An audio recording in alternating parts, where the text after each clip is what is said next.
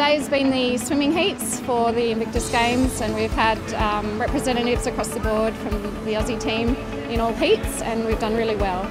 Well, I've done 2 personal bests in both breaststroke and freestyle, and missed out in the freestyle final by 0.1 of a second, so I'm reserved for that one, and I'm also reserved for the breaststroke one. So all in all, good day.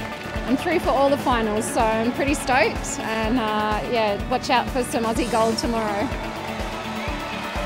The crowd's fantastic. All the friends and family of the Australian team are really, really vocal, and we can hear them on the edge of the pool, and it's fantastic. They make so much noise. The first time when I went out for the freestyle, I just, oh my God. So it's yeah, it's a big thing. I had a stroke 2 years ago, and so I lost complete right-hand side of my body. There's no way I would have gone as good as I am now without having something or a goal to go forward with the Invictus Games through the Adaptive Sports Program. To be amongst the inspirational people around you, we've all become friends. We're competitors, but we're friends, and recovery through sport is the way forward.